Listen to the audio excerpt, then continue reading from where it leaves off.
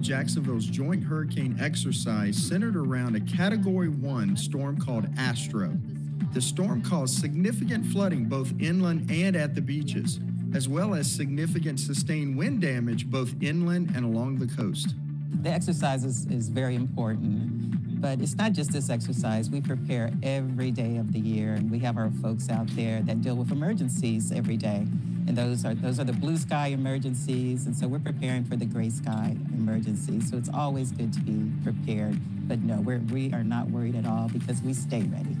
The 3-day exercise is a chance to practice the Incident Command System, or ICS. It was held at JEA's new Emergency Operations Center.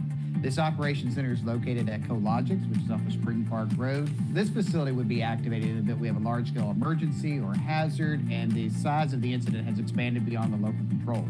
So our emergency preparedness team would contact everyone on our incident management team. They'd all come here, and it would help us coordinate our operations in response to the event. Also this year, representatives from an outside utility attended the exercise.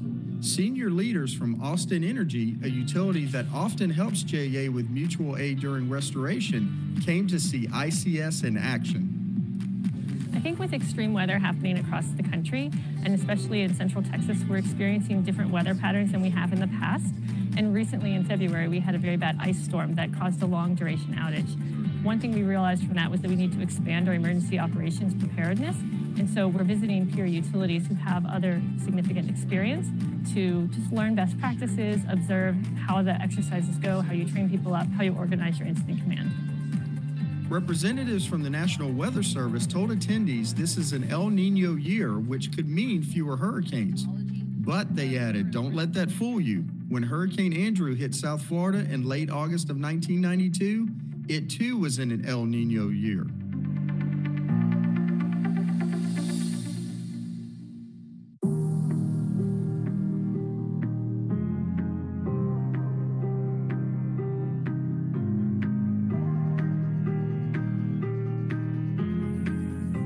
I'd say respect. Opportunity. Community. Because we as JEA employees are a community, and we also are a part of a larger community, the Jacksonville community. Enlightening. Very enlightening. 100% community. I would say innovative.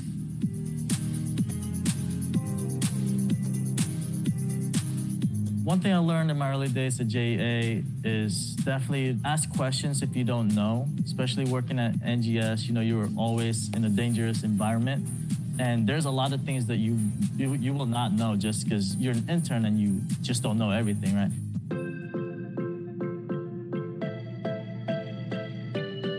Of course, 100% I would, because I really enjoyed my summers here, and I actually was able to return for 3 years. I was a co-op for 3 years, and every summer I learned something new. I was able to do something different.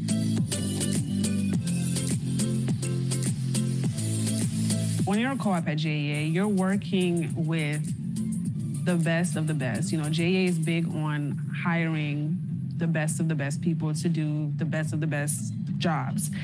And when you work here as an intern, you're among those people, you learn from those people. Those people are very open to teaching you and molding you and guiding you.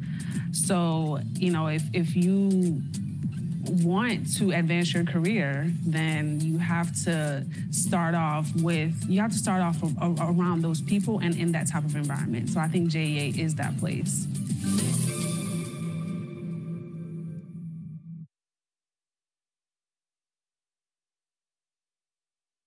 Fantastic presentations. I'm in Colorado, but am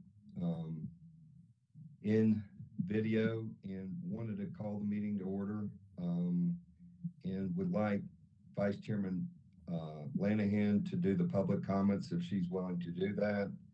And at this time, like to have a time of reflection.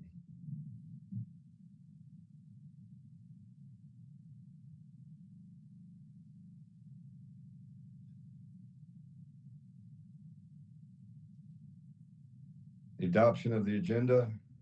So moved. Second. All those in favor? Aye. All those opposed? Motion passes. Raven Simmons, can you walk through the values moment? Absolutely, thank you. Good morning, Chair Stein, board members. My name again is Raven Simmons. I'm a senior talent acquisition specialist here at JEA. In addition to being on the recruitment team, I also get the wonderful opportunity to work with and manage the program for our co-ops and high school interns, our college co-ops and interns.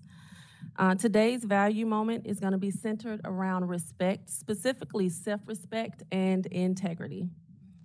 These are a few traits that were woven into me as a young woman or at a very young age. So as a young girl, my stepfather, who was wheelchair bound and was our domestic engineer, and for some of you that don't or aren't familiar with that job title, that is the individual that is the stay-at-home parent. So my stepfather was our domestic engineer. He spent quite a bit of time with me on my vocabulary words, my sight words, so much so that I won the spelling bee for my elementary school and went on to represent us on the district level. So funny and hidden fact about Raven is that I still have some family members that will call me in this age of Google and ask me how to spell something. I don't know how that happens, but that's okay. So fast forward to high school, a cooperative was created between my local Chamber of Commerce, the school district in which I attended, and community businesses. Representatives came to our classrooms several times, each week, and they always asked for males. And so one time I asked the question, well, what about females? And so the following week they came back and opened up the opportunity to females. I received all of the letters of recommendation that I needed to join the program and was offered an opportunity at a local company. The individuals at the company, as well as the chamber, shared with me that they'd offered the opportunity to me because of how I'd conducted myself in the interview process.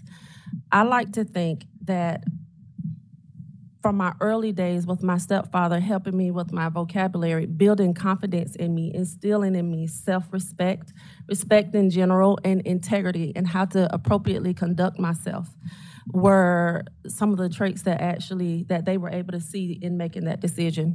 So I leave you all with this one Dr. Seuss quote. So Dr. Seuss says, so be sure when you step with care and great tact. And remember that life's a great balancing act. But to be more specific with that stepping with care and great tact, I challenge you to have respect, self-respect, and integrity included in that. So that's my value moment. Thank you. Raven, that's touching, impressive. At this point, give Councilman Boland a chance to give his comments. Thank you, Mr. Chair. I appreciate the opportunity to do so. Tonight marks the end of the current class of City Council. We've got an unprecedented number of new council members coming on board in July. I believe it's 12. And so my message today is to encourage both the management and the board to take the time and effort to get to know and communicate the message of JEA to these groups. They are good folks who are well-intended in what they do, but they're novices in the process. As they see the board coming forward and sharing information about what's going on, I think it's going to be very helpful as we get into the budget season. So I would encourage that. We have not yet had a council president-elect. Salem has not yet made committee assignments, but I am hopeful I'm going to be able to continue to serve as the liaison for JEA. Thank you.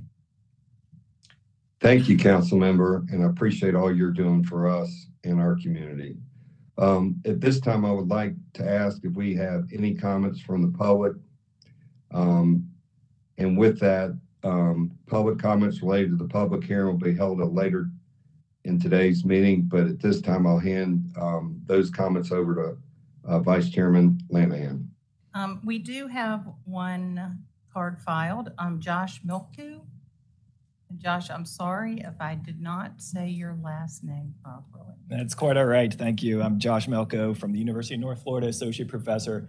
And with the budget before you today, I just had one quick sort of comment about the budget. I really appreciate the material, the breakdown, especially the little dollar graphic where we can see as customers where all of our money goes. But one sort of additional question, and maybe this is already available, or maybe it's already sort of a provision that the board requires, but I'm wondering how much of a customer's bill goes to, say, political activities, whether that's fighting off privatization, which I think the general public really supports and would like that money, used.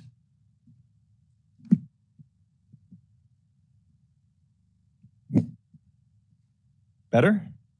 Would like that money used for those sorts of efforts, or trade association dues, like the American Public Power Association, which was largely responsible for direct pay provisions in the Inflation Reduction Act that JEA can use to own and build their own solar. These are really good things. But I think there should be transparency there for the general public, how much, it's probably pennies or less of each bill is going to these sorts of activities. With a new mayor, new city council coming in, I think it's good for everybody to work together, but also in an effort of transparency to allow the public to see how their money is being spent. So the board could, of course, require publish of disclosures detailing any of these sort of political influences, or provide them as line items in the budget, perhaps in future years.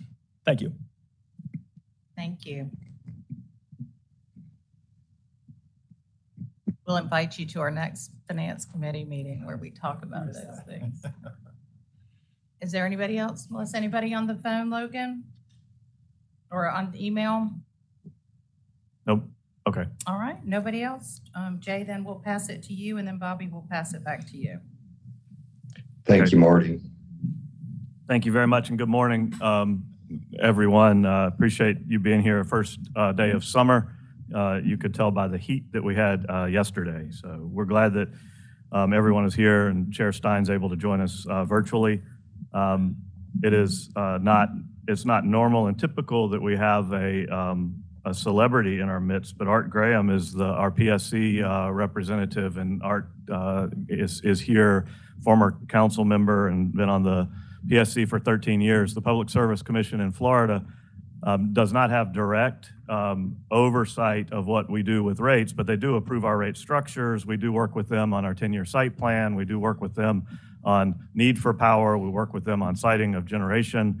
And so we submit information on our reliability, and there's a lot of interactions that we have with the PSC. So we appreciate you being here to see what's going on here in Jacksonville and JEA. Thank you.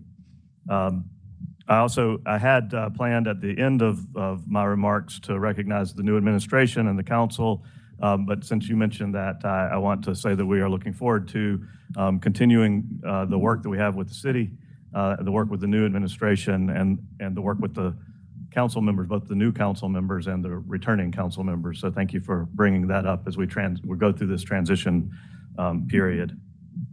I also had when I started this, I was planning on having a short summary, and it turned into not a short summary. And so I want to cover, there's a lot of things going on. I want to cover as much of them as we can.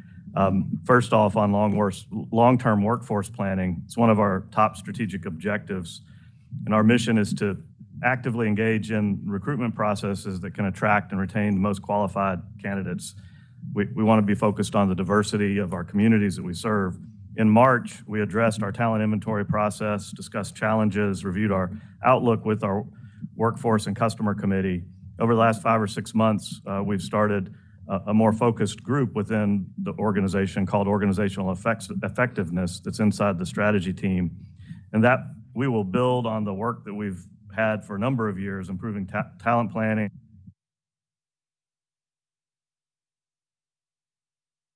in general, but it's in particularly important because we have up to a little over 30% of our employees that will be eligible to retire between now and 2030. And we need to be able to be intentional about our long-term workforce planning. We have a lot of strategies that we're working through, looking at job profiles, what employees currently do, what they want to do, succession planning down through the manager level, employee development, and updating our general processes and procedures. So we'll keep on reviewing that as we move forward with the Workforce and Customer Committee, and a lot of additional work needs to be completed in FY24. This will also include a broader look at benchmarks to look at how we compare not only in the people side of our business, but in all facets of the work that we do to ensure we're being as effective as we can as we move forward and plan for the future. Speaking of the future, it's been a long-standing tradition for JEA to partner with colleges and universities in the area and the region to bring in summer co-ops. We have a number of employees that started with us as co-ops. And right before the meeting, I verified this date was correct, but Ricky Erikston, our Vice President of Electric Systems, was a co-op in the summer of 1989. So if those of you, the co-ops that are in the room, if you want to track down Ricky and find out all the things that he did through his career, you can do that. This summer, we're joined by 26 college interns and co-ops. Some of them are returning. The students represent several universities across our region, and they're working in technology, accounting, engineering, marketing, GIS, strategy, the environmental area, and human resources. We also have 7 high school students from Creekside High School who are focusing on the environmental areas and engineering.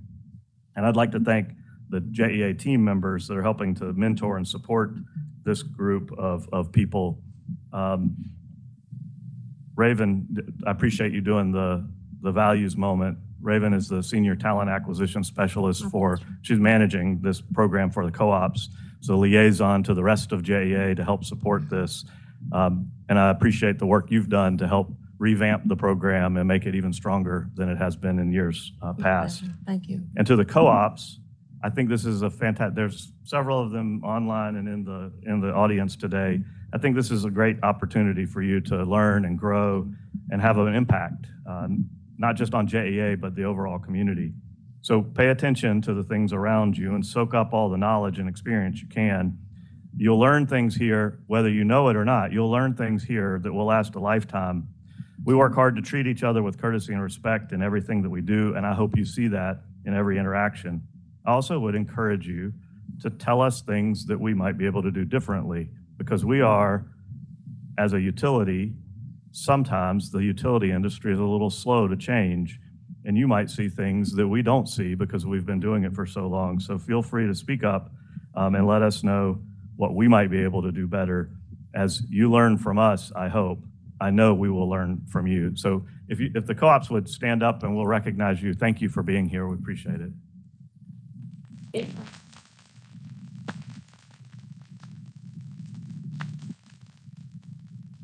Thank you very much. So during the 2023 Florida legislative session, which is harder to say than it should be, a new law was enacted that changes some key aspects of how unions operate. While many union organizations have filed in court to try to stop the bill, right now it will go into effect as of July 1st. And the biggest impact on how JEA and our 5 unions operate is that payroll deduction for union dues will need to be stopped. The automatic payroll deduction will stop, and the unions are still operating as they always have, supporting 1,300 or so of our valuable workforce. I think that's 1,600 of our valuable workforce. And we'll continue to partner with them closely, but it does change the way this operates a little bit. And I want to be sure we're aware of that. And finally, on the workforce and the people side, between the last meeting and this meeting, I had the chance to go to the American Water Works Association conference in Toronto, where we had 3 teams competing in the Operations Challenge. We met them a couple of meetings ago. I was proud of the way that they represented us and worked as a team, and I think that will help us be better, not just in the event that they were participating in, but in everything we do. You saw on the video earlier that we had our hurricane exercise in our new Emergency Operations Center. And it is in place for us to be sure that we serve the community well.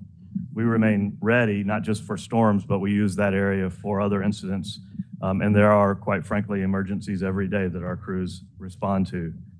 Because the services we provide are foundational to the community, it's important that we not work in a silo. And so during our exercise, we worked with not just the JEA team, but the City of Jacksonville, including the Fire and Rescue the Emergency Preparedness Division. One of our primary mutual aid utilities, Austin Energy, had 3 senior leaders come to join in and observe the exercise so we could continue to learn from each other. I think the General DeSalvo visited the Emergency Operations Center a few weeks ago, and we're trying to set up some tours for some of the rest of you. If you're interested in that, talk to Melissa and we can get that set up. So thank you for going to see that. Thank you. We also, as I said, Austin Energy from Texas was there with us during the exercise. We have this long relationship with Austin to do mutual aid. We've shared crews back and forth, but we also do mutual aid in other areas. And on June 15th, we had 38 team members head out from JEA to Tallahassee to assist with some restoration efforts during a severe storm that left thousands without power. We think this is an important part of being community-owned and what being a community-owned utility is all about, so we were able to help them. Each year, we work hard to compile operation and financial information so that we can talk to the 3 independent financial rating agencies. And recently, we learned that Fitch Ratings has upgraded JEA's revenue bonds from AA to AA+ for our water and wastewater system and district energy bonds. Separately, Fitch affirmed JEA's AA ratings on our electric system revenue, which is important because all of that helps to lower borrowing costs and translates to lower costs to our customers. Part of what the rating agencies look at is at the stability of our long-term plans. Later today, you'll consider as part of the consent agenda a solar power project we're working with the Florida Municipal Power Association to add to our clean energy portfolio. This helps us to continue the path we set with our goals from the Electric Integrated Resource Plan to get to 35% clean energy by 2030. The next big steps of the implementation of the IRP are to complete a transmission study and a siting study for a potential natural gas combined cycle plant. Both of these studies are underway. In the next few months, we'll have more information to present to make the best decisions that we can. Additionally, we discussed at the IRP about the IRP at the last meeting that we needed to develop some more definitive plans for our longer term commitments. And while we're not planning on making specific targets for the longer term, we are working on some ideas for you to consider in the coming months to be sure the community understands our longer term commitment to affordable, reliable, and sustainable generation for the long term.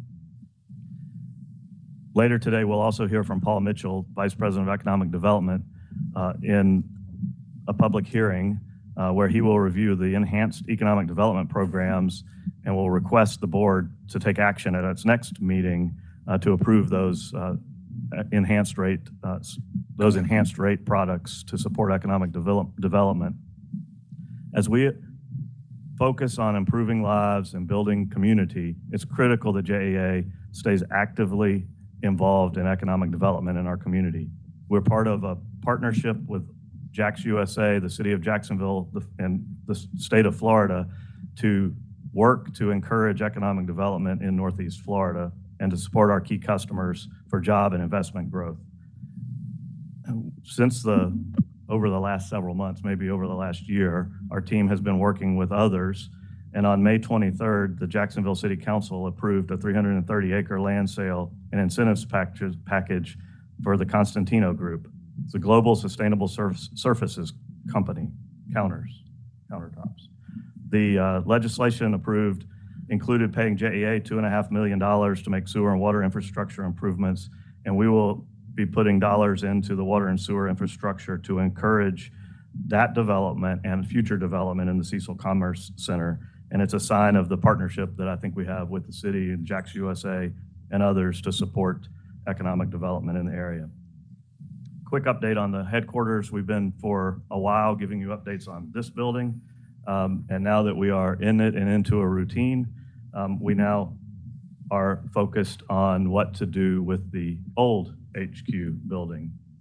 So we're continuing to clean out that building and get it ready. We've been able to help City of Jacksonville and some other some nonprofit organizations to use some of the furniture that we had in there. And we've brought on CBRE as our broker representative to help market and provide consulting services as we try to look for ways to transition that property to future beneficial use. We've had a kickoff meeting with CBRE, and they are working through options to figure out what might be the best use of that site. CBRE is also supporting us in deciding how to market and develop the St. Johns River Power Park. This site's one of the largest sites of its kind on the East Coast, maybe in the country, and has significant value as an economic development site that will help support Northeast Florida and the broader region for years to come. We're making sure we make good decisions on this project, and we'll bring more information to you as we discuss our options.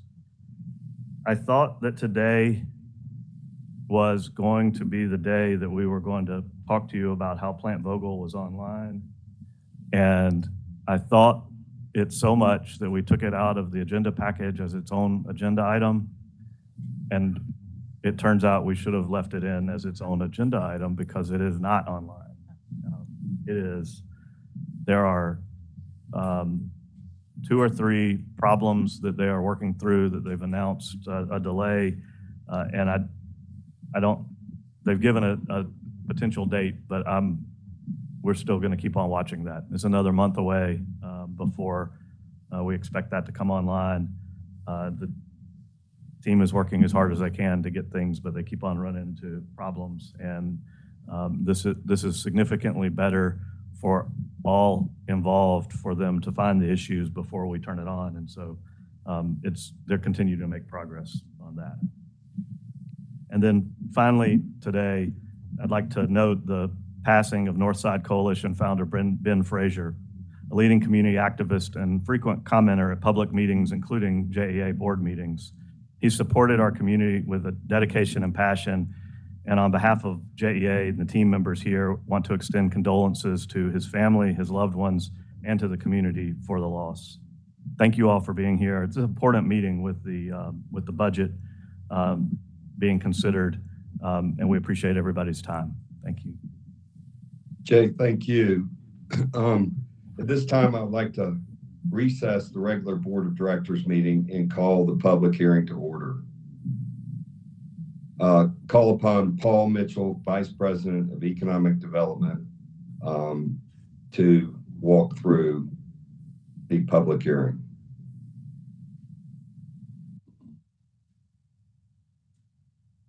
Thank you, Chair Stein. Board members, good morning. Paul Mitchell with Economic Development, and I'm excited to update you on a couple of items related to our economic development programs. As an economic development driver in Northeast Florida, JEA is committed to help lead and support the region's growth initiatives by focusing on site readiness or to assess and invest in utility infrastructure to enhance key sites and assets, downtown revitalization, to support and partner with the City of Jacksonville to enhance downtown revitalization plans, and to refresh our economic development incentives. This all drives economic growth and additional companies that increase tax base, capital investment, and new jobs in Northeast Florida, thus contributing to our mission to improve lives and build a community.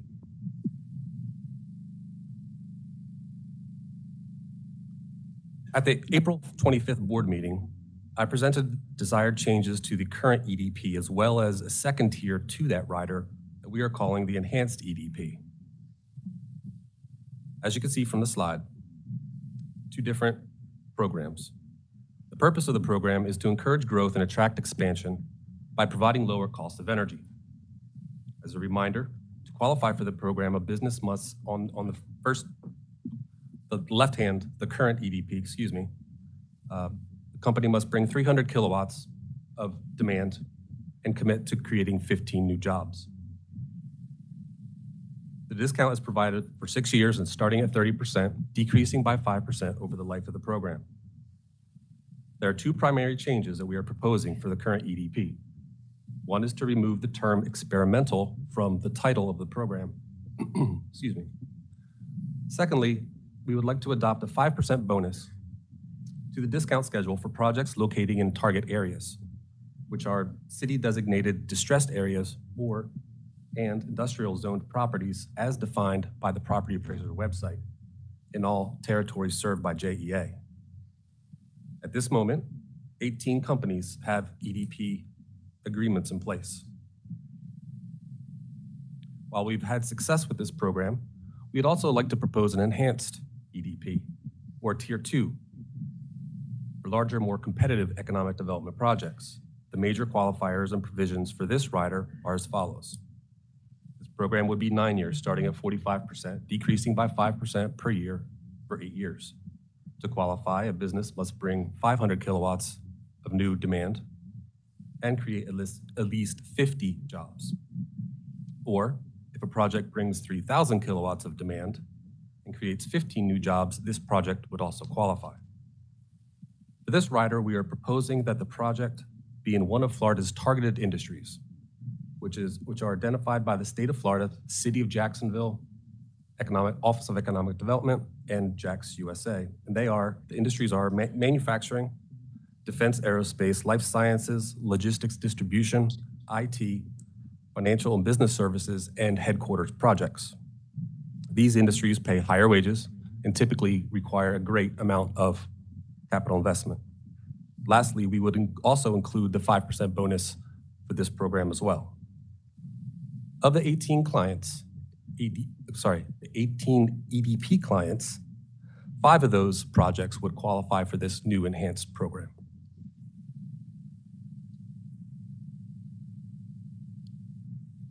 The changes and enhancements to the tariff will not impact any existing customers and will be presented to the board for approval at JEA's next board meeting on August 29th, 2023. Thank you, Chair Stein. This concludes the presentation portion of the public hearing, and I'm happy to address any questions. Do we have any comments from the public regarding the Economic Development Program rider in person or online? Landon? For those that have joined us online, if you would like to be recognized for public comments, go ahead and use your raised hand feature or submit something in the chat window within WebEx.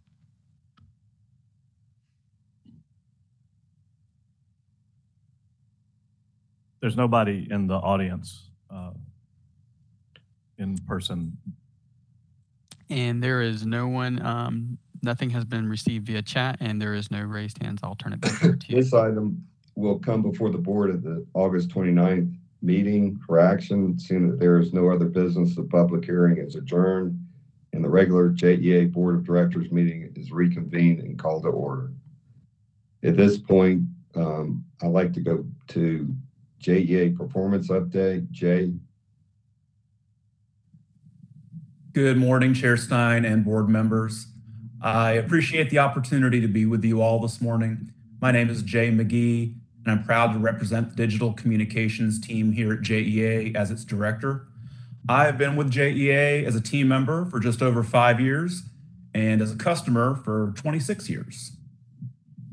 Chances are, if you've ever visited JEA.com, liked or commented on a JEA social media post, gotten an email asking you to conserve water, or sign up for one of our billing and payment programs, you've experienced the work and talent of JEA's digital communications team. Our Department of 9 oversees content and the user experience for JEA's owned and shared digital communication channels. And I mean JEA.com, social media, email marketing, customer alerts, and internal communications.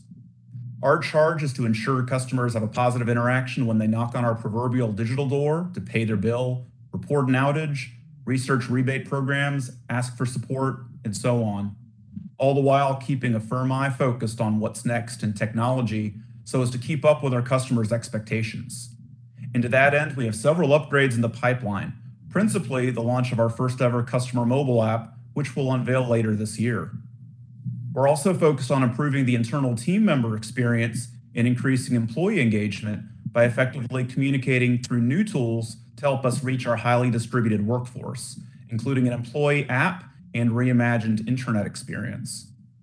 It's an honor to present to you today our June performance update, and this includes data through May 31st, 2023. For this month's update, we're pleased to report that we're seeing both stability and positive trending in our scorecard metrics, which is a good indication of continued strong performance as we get closer to the fourth quarter in a few short days.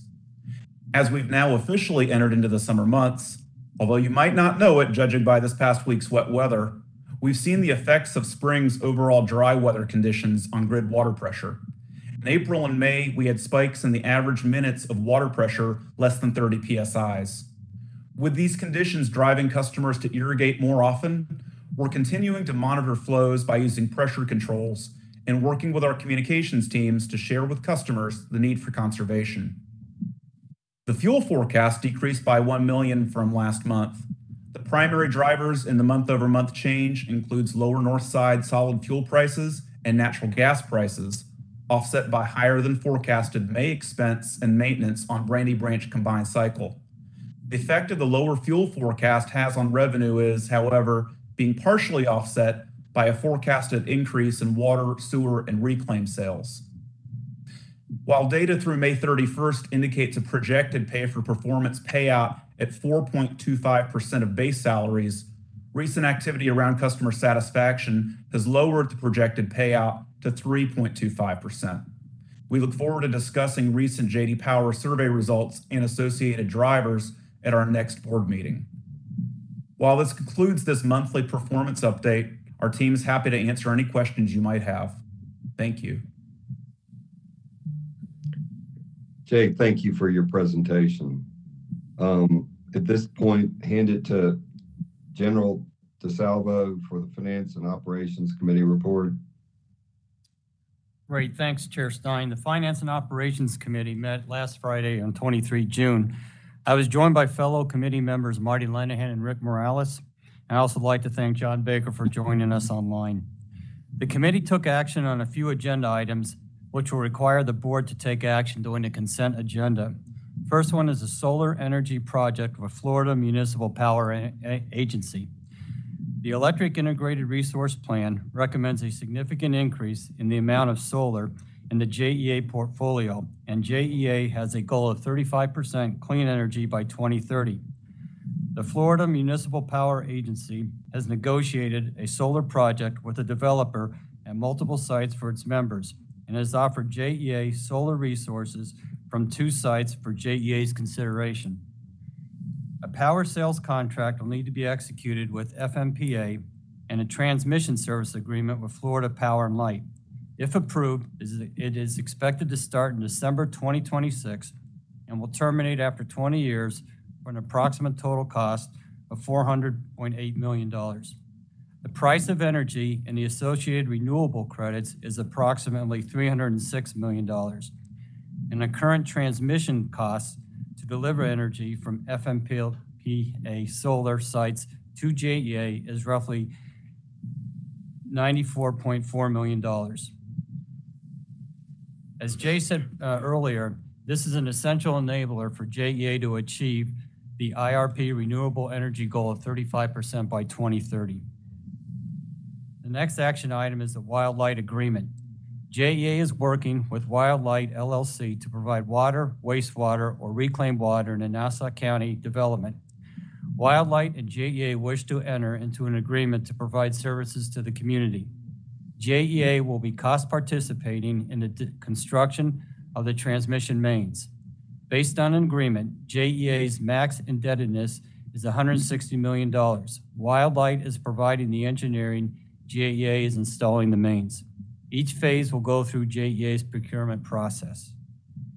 Next action item was a District Energy System FY23 budget amendment. Staff is seeking board approval to amend the FY23 DES capital budget of $6.9 million with an increase of $2.9 million to a capital budget total of $9.8 million. This is due to 5 capital projects of about $2 million that were added to the plan, as well as 3 project budget increases in the amount of $800,000. And lastly, the FY24 budget. The committee reviewed the FY24 budget in great detail. Lori Whitmer, Director of Budgets, will provide a condensed presentation a little later in the meeting and request the board to take action. Additionally, the committee heard 2 other presentations not requiring action. First one was the interlocal agreements. JEA has 3 interlocal agreements with surrounding counties to provide water and wastewater services within Nassau, St. Johns, and Clay counties. JEA was approached by the city of Atlantic Beach to conduct an analysis on their water utility. JEA has engaged a rate consultant to gather data and make a recommendation for the future. The committee will receive further updates as progress is made. And finally, we received a quarterly financial review. The good news story is that the projected rates are below 6% of what they were in March. Sales are up 3.1% year to date, and that is in line with a 2.9% increase in customer count. Overall, the metrics look strong. Thank you. Yes, sir. Any comments? Bobby, could I ask Jay a question? Absolutely. It looks like that we've committed to supply or to buy the solar stuff at a fixed price, and obviously we've got 160 million in the wildlife program. Does the finance committee or does the board review these projects and are they financially good or bad to the JEA? Yes, let me answer it, I think, two different ways. The wildlife agreement is financially good because of the growth that comes on, and the expenditure is a maximum indebtedness that won't happen until there are things happening within the development. So there's limited risk on that piece of it.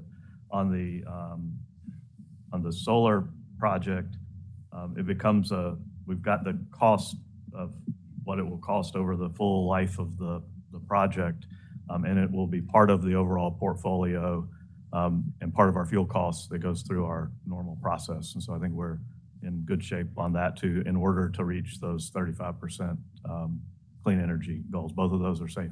Now, that's the first answer. The second one is we should be able to report back to you on specific activities on projects like this to be sure that it's consistent with what we said it was going to be. So we'll find opportunities on a regular basis to update you and let you know where that stands.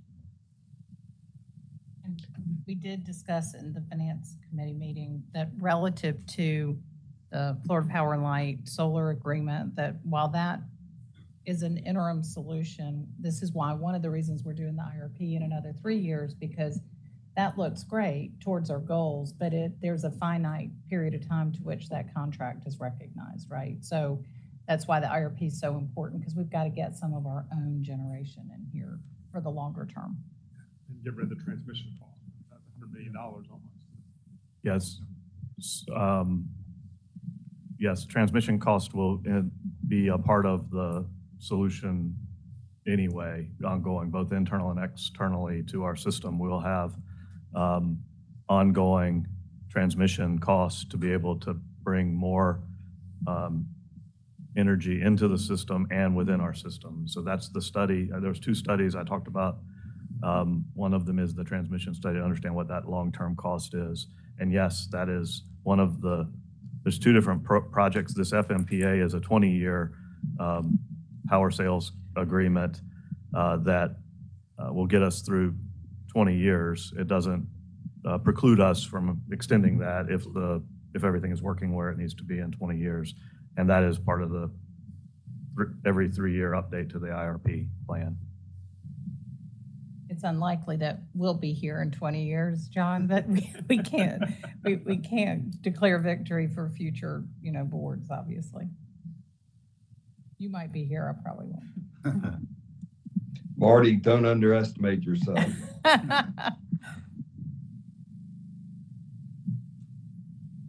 Any other comments? Do we need a motion to approve the consent agenda? Move approval. Yes, I'm going to move to that next, but I just want to make sure on the finance and operations, we have any other comments. On the consent agenda, can we have a motion? So move. Second. Any discussion? All those in favor? Aye. Those against, the motion passes. At this time, have a presentation by Laura Whitmer, Deepen Customer and Community Engagement Plan for the Future.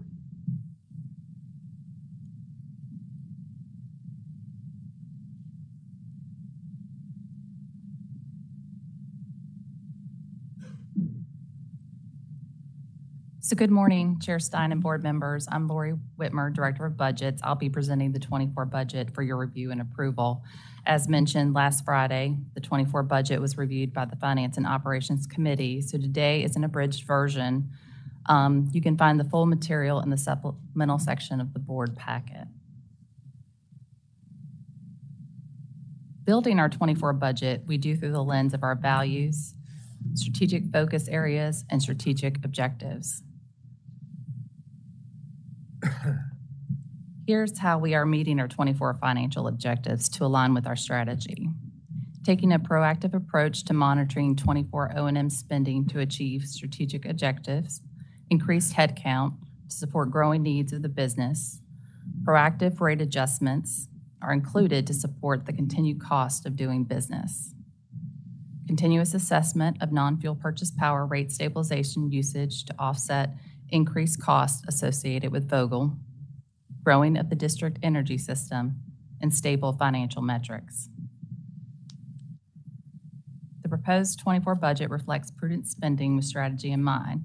The capital plan contains projects that will support and grow the systems, always striving for effective completion. Fuel and purchase power forecasts are projected to decline to an average in the upper 30 per megawatt hour. The non-fuel purchase power includes $197.2 million in expenses for Vogtle. A withdrawal of $15 million from the rate stabilization will slightly offset this expense. The 24 budget is intended to be supported by a mid-year base revenue increase of 3.75% on electric and stable water and DES rates.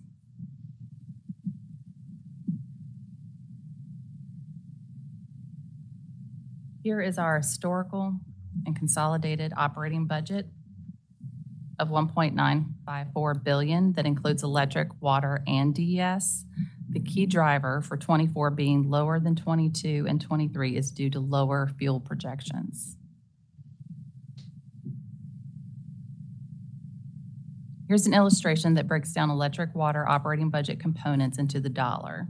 So for every dollar the customer pays for electric and water services, this is where the money is going. O&M, fuel and purchase power, and current year capital funds are the three largest components. This slide breaks down the $1.329 billion budget into its operating components, the electric budget, operating budget. The largest component in 24 is fuel at $446 million, approximately 1/3 of the operating budget. This is a significant decrease compared to 22 and 23. The non-fuel purchase power is $245 million. This includes the withdrawal of $15 million from the stabilization fund. The O&M budget is $315 million, an increase of $20 million compared to 23 budget, and no new debt for 24.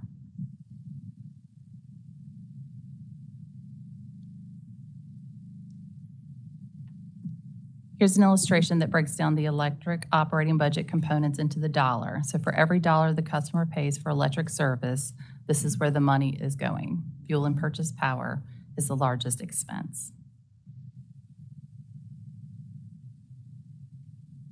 This slide breaks down the water operating budget of $613 million into the operating components. This is an increase of $9 million compared to 23. For 24, we have new money debt issuance forecasted at $352.6 million. The O&M budget, $236 million, is an increase of $31 million compared to 23.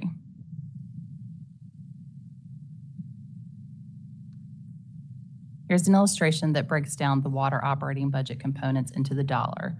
So for every dollar for water services on the customer bill, this is where your money is going. The largest component is O&M. So staff seeks board approval for the 24 budget. I would also like to take this time to thank the operating and capital budget teams for their hard work that they put this together. I think they're a great team, and I'm lucky to be working with each of them. Any comments from the board? Could I ask a question, Bobby? Absolutely. As I understand it, Jay, the non-fuel purchase power includes Vogel, and yet it is down year over year. How does that happen? I'll let Lori dive into that one. So in 22, you'll see that it was higher. And 23 is also higher because we're any excess revenue from a year we're contributing in 22 and 23 to prepare for withdrawals 24 through 28. So we put some of the funds into that reserve fund so that we could not have to have such large rate increases. It's smoothed the glide path over the next several years is what made that. And if you look back into 21, that non-fuel purchase power was 65 million, and now it's this year 245 million. That was where we were building up the reserve fund for a number of years. Okay, thank you. Yeah. The only comment I have is the capital spend in 24 is a significant number. Do we have a thought of how this could be looked at, managed? In past years, we've always, had a bigger number, which was used to pay off debt, which is a great thing.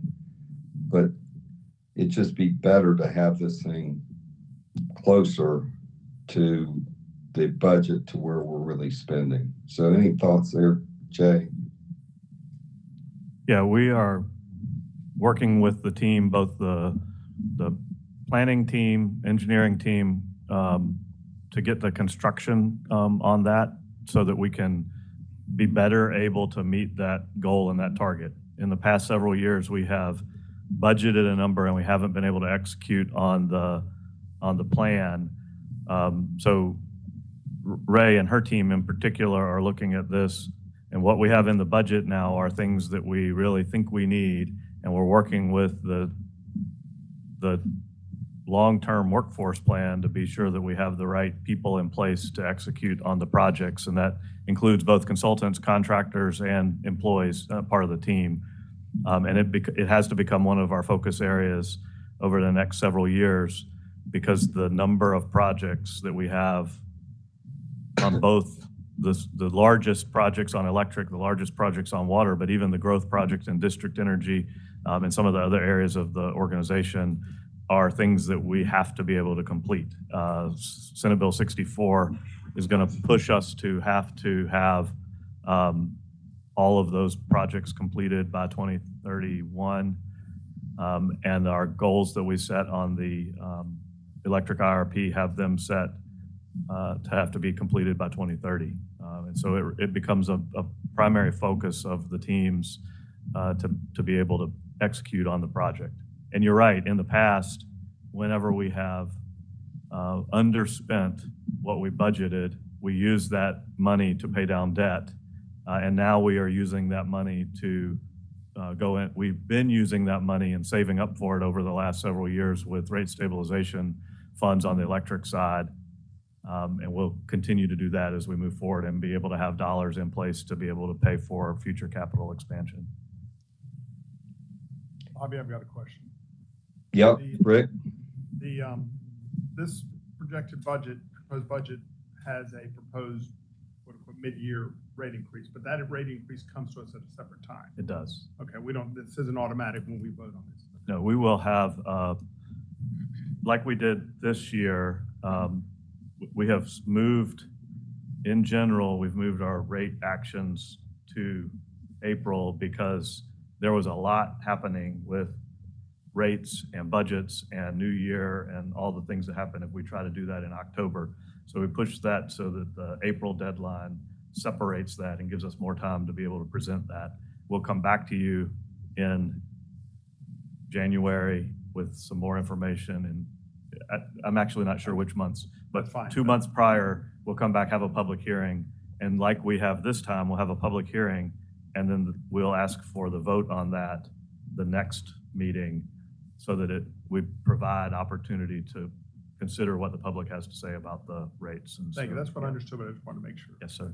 I could have said yes, sir, but I got into more detail.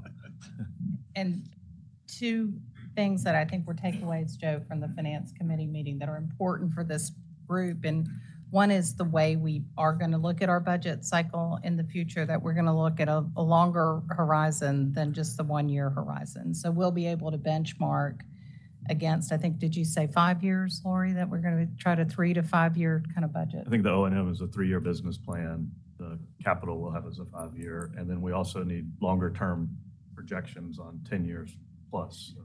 So, and within that, the O&M budget, this was my comment, so I'll own it, but I think we've done a great job with fuel, and I think we've done a great job with debt service, and the team has really done an amazing job on those two items. And I just think we, as a finance committee, needed a deeper dive into O&M expenses because they've improved and increased significantly, not improved, but increased significantly. So the team has agreed to come back to a future finance committee meeting to really do a deeper dive into the O&M cost. Thank you, Marty. The other comment I'll make, and I made it to Jay, is the Senate Bill 64, some of this spending, and I know Jay and his team are doing everything possible, but we should hopefully move those dates out to accomplish what they're asking for, which I think is, I think the bill is great in what it's trying to do, but I think it's trying to do it too quickly. So I'll reiterate to Jay and his team that we do everything we can to extend out those dates on Senate Bill 64. Yes, sir. With that, is there a motion to move this agenda item forward? So moved. Second. Any discussion? All those in favor? Signify by saying. All those against, the motion passes. I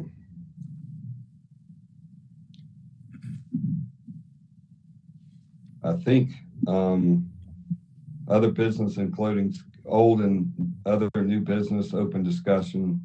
The only added item I have, if there's nothing else, is I had a chance to talk to Tom Van Osdell, who now is a faith-based leader for the whole Ascension system, and his wife now has a ministry in Indianapolis, so they have moved and moved quickly. But I think, when John Baker took this over, when he did, it was a tough situation, and Tom was always the most centered person. So if you guys get a chance to thank him, I think it'd be appropriate. And Jay, if you get a chance to, see if sometime in late fall we can do a dinner to thank Tom for all his work and efforts throughout his term as a board meeting, I think that would be great. Thank you. Yes. Bobby, can I say something? I wanted to commend Jay with the report earlier on what we're doing in terms of our talent inventory. I'm glad that we're continuing that effort, and then wanted to also reiterate what we saw this morning with the summer co-ops in colleges and universities. Full disclosure, I have known Raven for almost 30 years.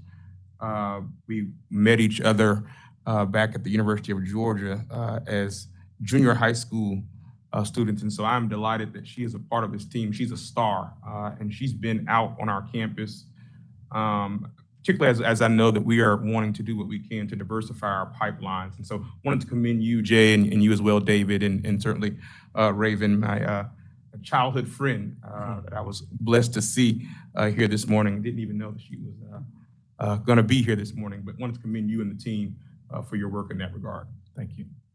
Thank you, Dr. Faison. I'll reiterate that point. Yeah, Raven, your talk was inspirational, and Jay, what you and the team are doing is fantastic. Any other comments?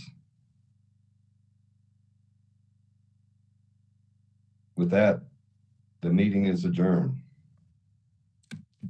Here, I'll do this. Never understood why we had to have this. Absolutely. Really? Okay.